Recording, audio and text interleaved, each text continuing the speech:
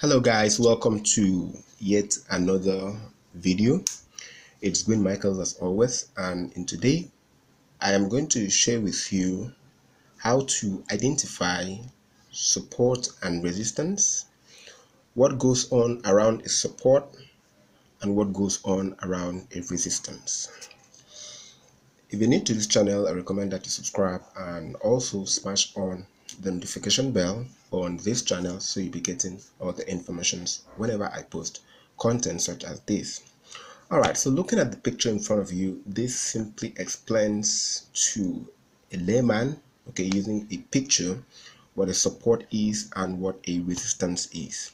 Alright, so put it in simple, a support is a point or area where buyers tends to find price enticing, okay, or in other words, these are areas where there are great demand, okay, and in a resistance or a supply area is where sellers are available or find that area a good area to sell an instrument or a commodity. Okay, so with the picture in front of you here, this simply explains what a support is. So here we see that whenever price comes close to this area, price tends to move up from that point. Okay, so which simply means that we tend to have buyers around that point. And you understand that if demand, okay, is greater than supply, the price tends to go up. So look at it in another sense, that there in a certain area, which is this territory here, that there is great demand. Okay, so I want to start with this before going up to the advanced ones. Okay, so here we have a static demand area. Okay, so here we have a static demand area and we have a supply area. Okay, so a supply area or a resistance is where sellers are present. Okay, so we can have a group of persons or an individual or a trader, okay, buying off these lows and selling at this high. Okay, so why is it selling at this high? This was previous area he found price, okay, moving down from. Okay, so it tends to look at it as a room. Okay, so we have the floor and we have the ceiling. Okay, say you bounce a ball on the ground, okay, on the floor, okay, it tends to hit a particular height. Okay, so the max height price can hit could be that ceiling or the ceiling of the room. Okay, so the more energy you put into hitting the ball on the ground, okay, the more energy, okay, in terms of kinetic energy, which price would hit that ceiling. Okay, so if you hit that ceiling multiple times, here in this example, as you can see, that price moved from this support, so see this as a ball hitting this once, hit this twice, and then at the third time, you know, that area becomes weaker, okay, and price breaks through that ceiling there, and then the ball sets on top. Okay, so that area there is when you hear resistance turns support when price breaks it. Okay, and also in the terms of the opposite way, okay, when supply is greater than demand, price tends to break to the downside, and you hear a line such as support becomes resistance. Okay, it's a very simple understanding. Okay, so before I move on to dynamic support, dynamic resistance, okay, this I believe is most understood. Okay, so we understand what is support and we understand what is resistance. Okay, so looking at it on the chart here, so these are candlesticks. Okay, these are candlesticks. Okay, so this is what support and resistance look like. Okay, so we have strong support and we have minor support, we have minor resistance, we have minor support. So in the situation of a moving market, say price is making series of higher highs, higher lows, okay, and you could also identify those areas such as using, or you can also want to use a channeling technique. Okay, so but first in this example here, I'm going to share with you this is identifying support and resistance in a trending market. Okay, so we have price trading a strong support here, price bounced twice. Okay, and we have it that price breaks through. This was previous area where buyers bought price. Okay, when price moved up, on buyers actually were more dominant during this time, and then this was the area where supply was also more dominant. So in that area we see that price tends to go down from there, and as I did tell you before, that the area which this creates as strong support could force price into breaking out the structure. Okay, so look at it as the amount of energy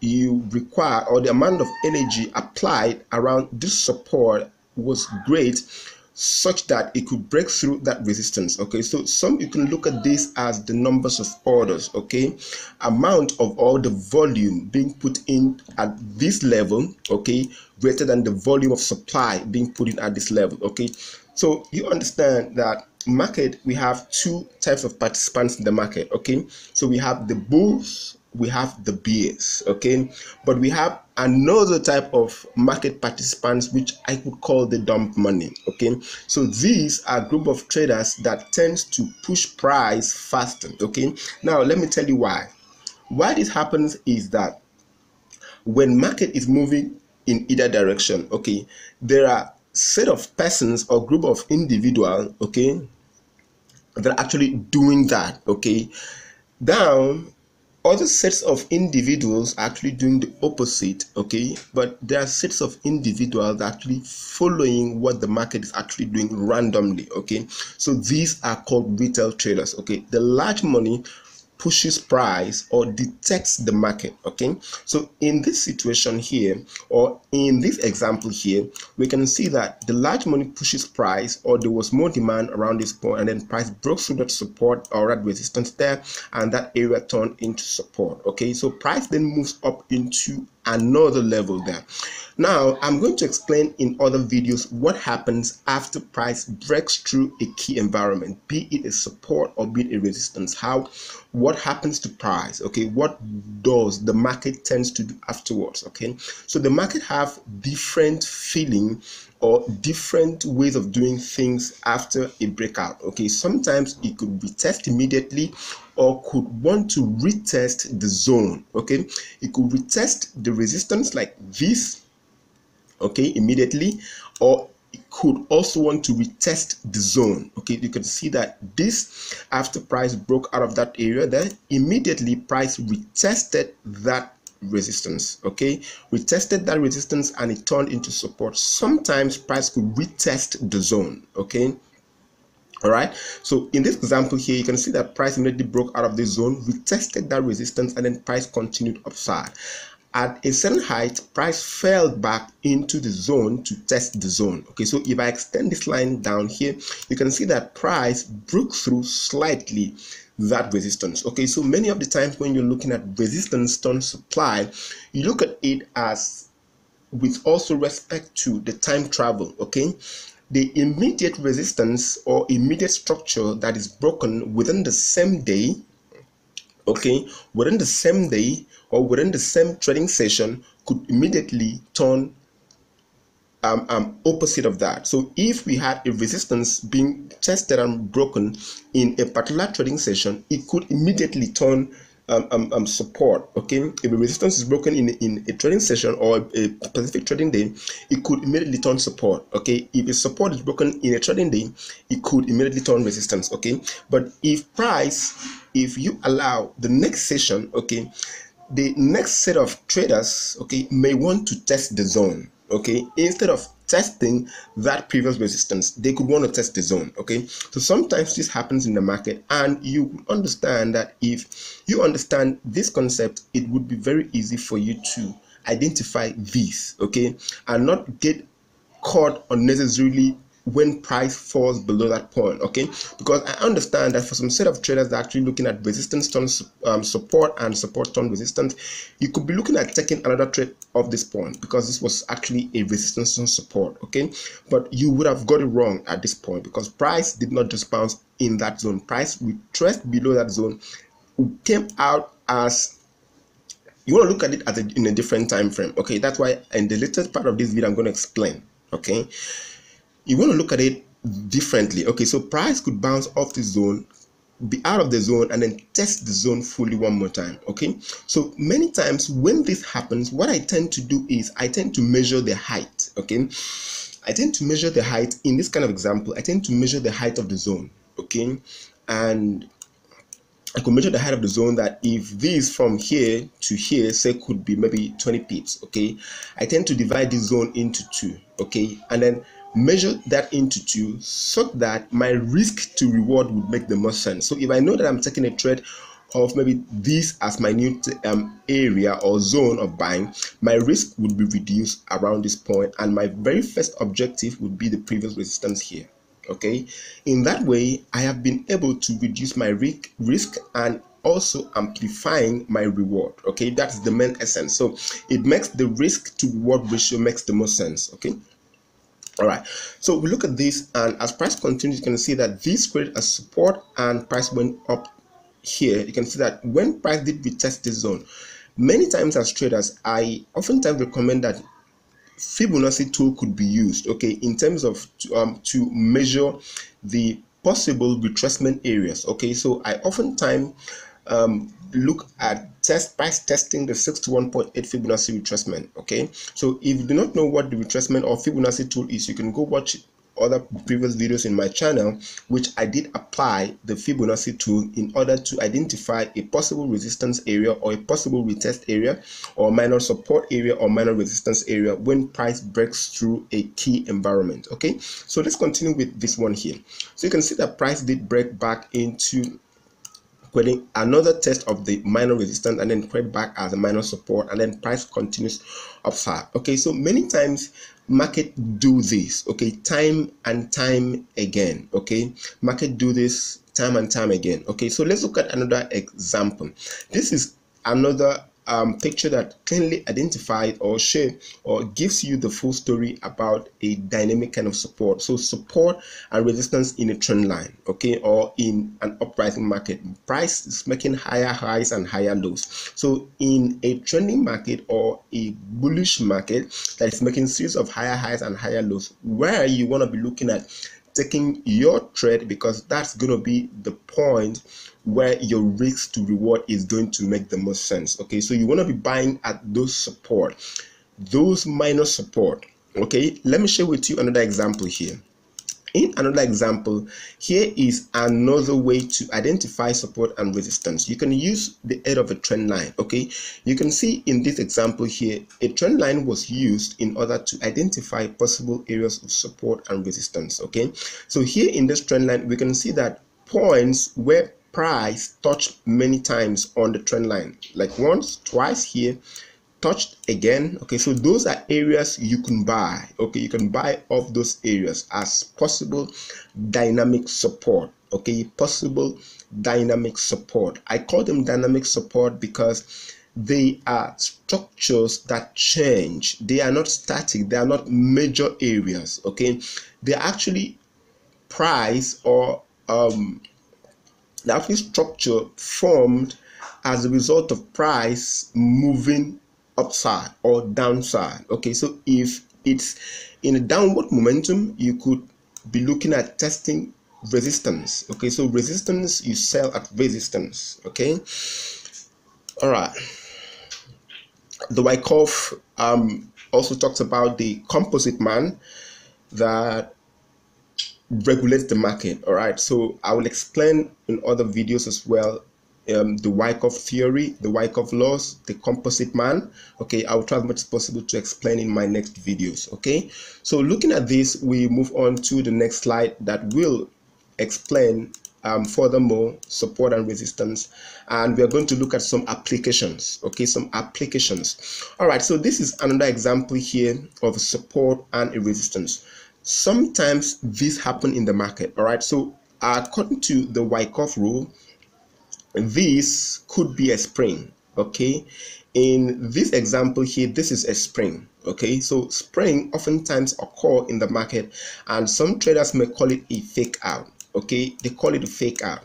So if you are looking to trade this kind of example, okay, and this happened in the market and then price tends to bounce off this zone, if you are a bull in the market, okay, and you have your bias to go with the bulls, okay, if you put up a pending buy order here below this point or some few pips below this area is where you want to put your stop loss, okay, and you want to target the resistance of this area here. So as we progress in this video and in other videos, I will explain more what this is. Okay, so for some traders, they understand this as fake out, or they can call it stop hunt. Okay, what this means is I will not be able to explain this in this video because I have not really explained the concept of the composite man. Okay, but this is the composite man's in action. Okay, it tends to want to hunt traders that put the stop losses somewhere below here, somewhere below here, somewhere below here, and after taking out all the stop losses, price falls back into the range and then continues upside. So this is the activity of the composite man. Okay, so you can go read it out.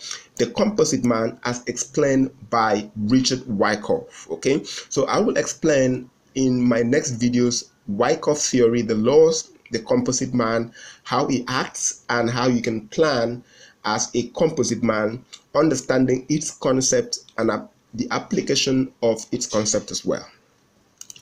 All right, so let's just take some examples on demand and supply, okay, using different time frames. Okay, using different time frames. Okay, so here we are on a different time frame here. Okay, so here above here, this is a weekly time frame. Okay, this is a weekly time frame of the jump 25, and this is a daily time frame. Okay, so you guys understand, for every line here, this here I just applied a very useful tool onto my MT4. You can actually view this here, the space from here to here is actually 1 month. Okay, so since we're on the daily time frame, this is a month. So 1 month, another month, another month. Okay, another month. Okay, so here we're on the weekly scale here.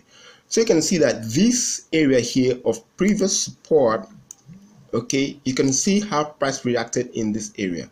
Price came in through that point, and understanding this would be able to guide you into capturing the reversals. Okay, the reversal. So the main objective is looking at how price reacts around a key environment. Here in this example, you can see that in this current weekly candle here, okay, in this current weekly candle here, and looking at it on a H4 basis, okay, on the H4 basis, this is the H4 basis, okay, on that weekly candle, price goes through that support and then closes just slightly above it, okay, creating a rejection on the weekly scale. Okay, you can see here creating this rejection on a weekly scale. Okay, but on a daily scale, you can see that on a daily scale, price did this around a daily scale. Okay, at a daily scale, price did reject here, went through that point just a little bit, and then pushed back into this point. So with the help of different time frame analysis or a multi-time frame analysis, you can identify what price is doing around certain areas in a different time frame. That is why I recommend that you apply multi-time frame analysis into your trading. Here on this is a H4 chart and this is the H1 chart. Okay, so in the H4 chart here, because I applied the grid into my MT4, so the space between here and here is 1 week. Okay, this is 1 week, and the space between here and here in this period here is 1 day. Okay, so this helped me a lot. Now in the last trading week, what happened here? Price goes down into that support and then pushes just a little bit above, okay, closing just a little bit above that structure. Okay, and this was the area where price closed. Okay, so in the new week, what we are looking at in the new week, we are looking at price.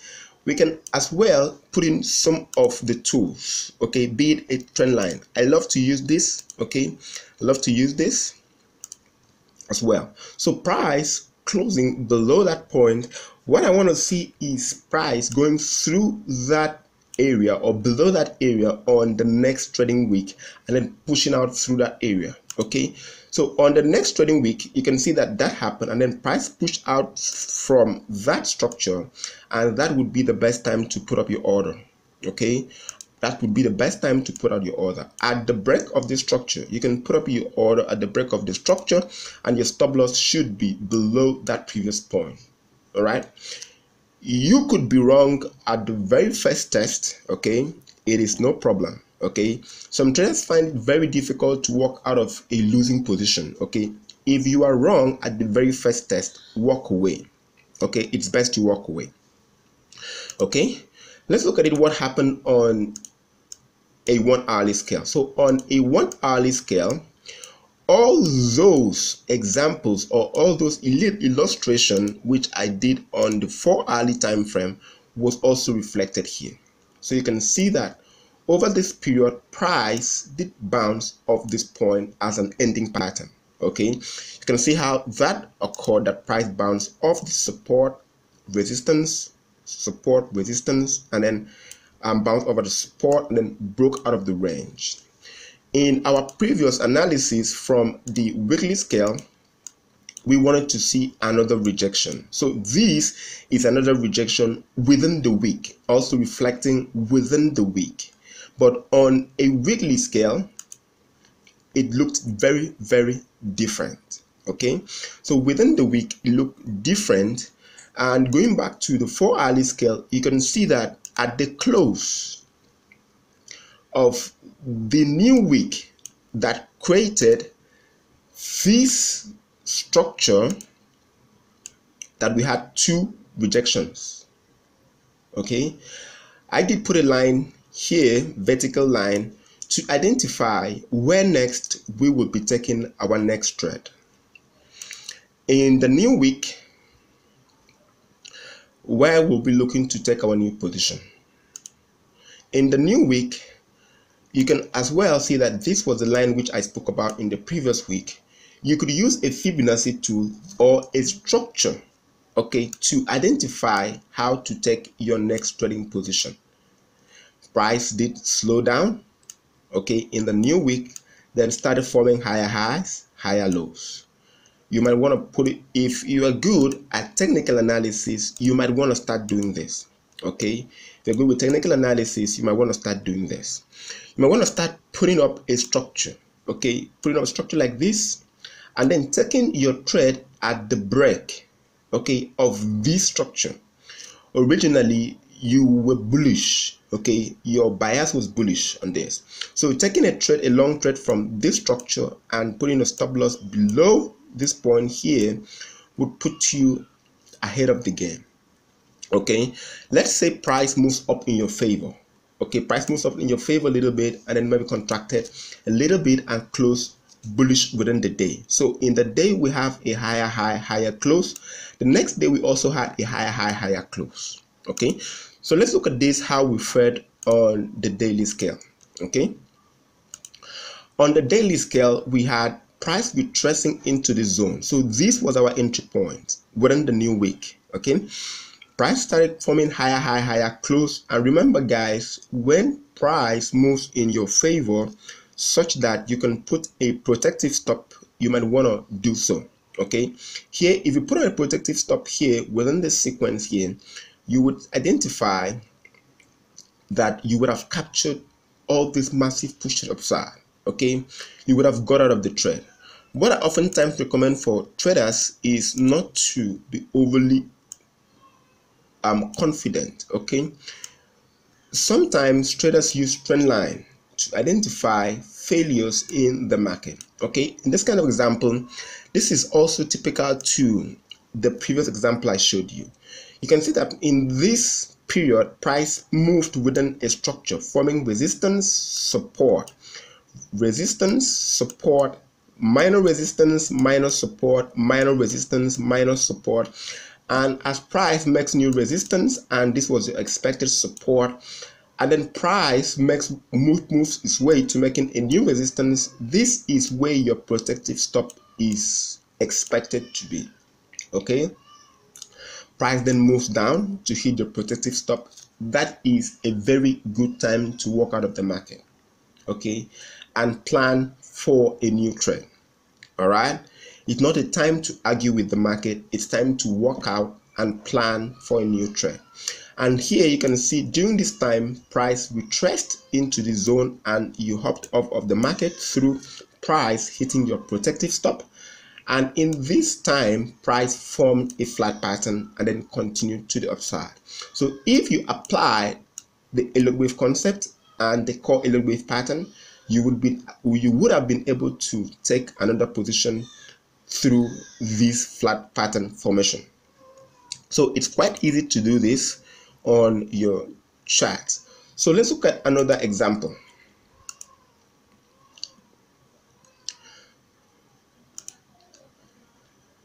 All right, so this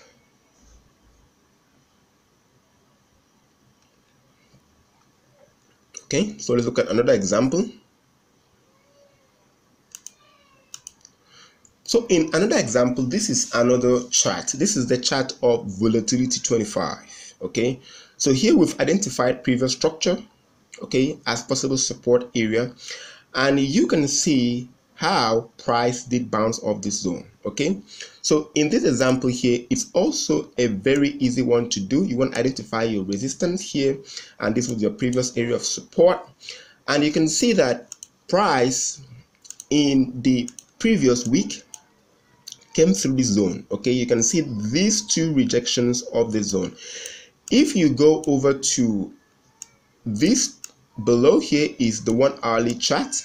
You can see that in the 1 hourly chart, you can see that in this day, okay, price tested this zone and retested that zone. Okay, so this became a good support area, okay, as a result of a double test. Okay, remind you guys that you wanted to buy off that zone because of possible structure, okay, possible previous structure. Okay, there was demand in that zone previously and there is demand in that zone one more time. Okay, so with the aid of that weekly candle, okay, remember guys, I shared previous video what goes on beyond the indecision candle, what goes on beyond every week. Okay, look at my previous video on this channel, then go through it. I explain what goes on beyond every candlestick. So I made mention of that specifically using an indecision candle.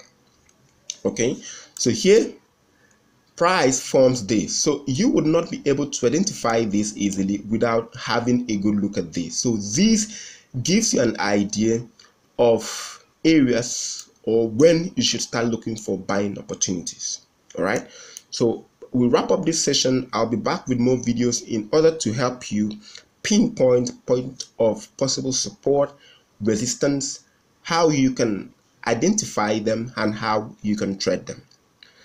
Like this video, share with friends, subscribe so you'll be getting all the information whenever I post new content, and share this with friends. That will be the best thank you. And drop a thumbs up in this video, and please also leave a comment if you have any question in this video or about this video. See you on my next video. I love you guys.